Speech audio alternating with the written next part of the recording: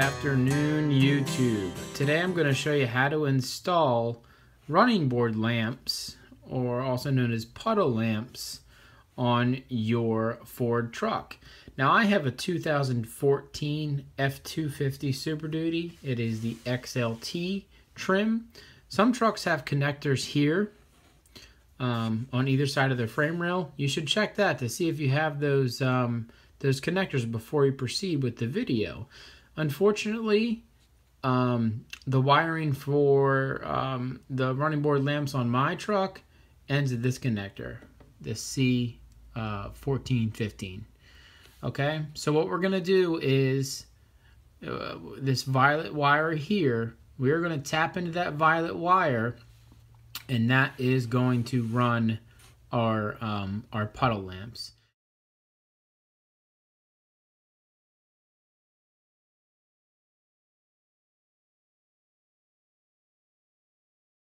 Alright, we're over here on the driver's side of the vehicle by the battery junction box. And the connector that we're looking for, let's go around here, excuse the airplane, is that connector way down here. Tucked in there, it's kind of hard to see. And I put a little white dot on that violet wire right here on the right. That's where we're going for there. Okay, now we are back probed on that violet wire. Press unlock. There she is. And then it should be a timeout. There, you can see that light in the background. That just lets us know that we're on the right wire. You see how it faded out there? That's controlled by the body control module. So that verifies that we are on the right wire. Okay, it would seem to me that we have two choices to get to that violet wire. The options would be you take off the coolant air intake box assembly here. Or what I'm thinking, probably be easier, is to just take this inner wheel well out. Okay, so here we are with the wheel well out, and I have a couple extracurriculars, my snowplow wiring, but yeah, here's the connector right here, and that's that violet wire we marked. So I'd say it's going to be a little bit easier to work down here, and now I am going to recommend that you wire it this way. So I'm just going to go ahead and tap into that violet wire, and then we'll figure out where we want to run it from there. Okay, here's my setup here. I try not to cut wires when I can, especially near a connector. And then I also never really was a fan of these Scotch locks, but these 3Ms have come a long, long way, and they are solid. You should check those out. Let's take a closer look at this wiring. So I just used red tape to show you which wires have 12 volts going to them.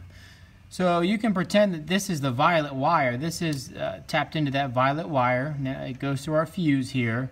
So now anything connected to this violet wire is going to have 12 volts going to it. So we crimped it into that butt connector there. So this is going to my driver's side puddle lamp, and then over here is the 12 volts, and that's going all the way over to my passenger side. And then as far as grounds, I just had this zip tie to hold out of the way. All I did is I just butted them together and grounded it right here with a little eyelet there. So I'm just going to go ahead and clean this wiring up. Here is the finished product. So we want to kind of make it look stock. I don't think it looks too bad. Alright, so this is what we got going on here. We tapped into that violet wire. That wire goes up and it's fused. And then we spliced into that, and our power wire now comes down here, which is green with the brown tracer. We also made a common ground up there by the cow there. And so that's our ground. So theoretically, we're grounded here, and then we should have power. So let's press unlock, and there she is. So the lights finally came in a little bit later. As you can see, I already unboxed it, but I just took this one piece out. Couldn't help it, man. Couldn't help it. I was pumped. But this is what it comes from. Bed LEDs, custom automotive lighting.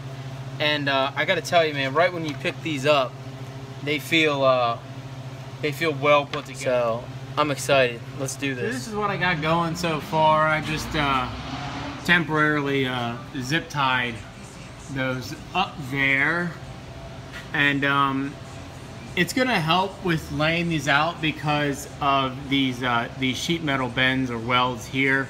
I might end there, but I'm gonna measure off from there on each side how much I want to take off, and I think I'm gonna want to move back as far as possible, because what eventually may happen is this 3M tape may let go when I'm pushing 2 feet of snow and slinging crap everywhere. All right, we got it taped up there. Let's do a test run. Sick. I like it. Okay. Oh gosh. All right, well, I'm gonna go for it. I'm gonna stick them all in there. No turning back. So there's a little back, you know, the back piece that you peel off, and that's that. They're on there. Here is how I installed the LED strips. Okay, they have that 3M tape on the back. Good stuff. And I just ran them up under there. Walking along here.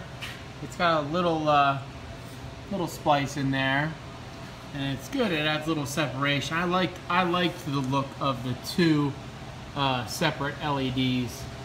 Now here is what I wanted. See how this doesn't hang down? In the back, it would have had to have wrapped around. I just don't think it would have looked good. So I have it running inside the fender well, zip tied there behind the cab support. So I just tapped into these, and that's that. Same thing on the other side. Just two little posi locks and tapped into there, and we're good to go.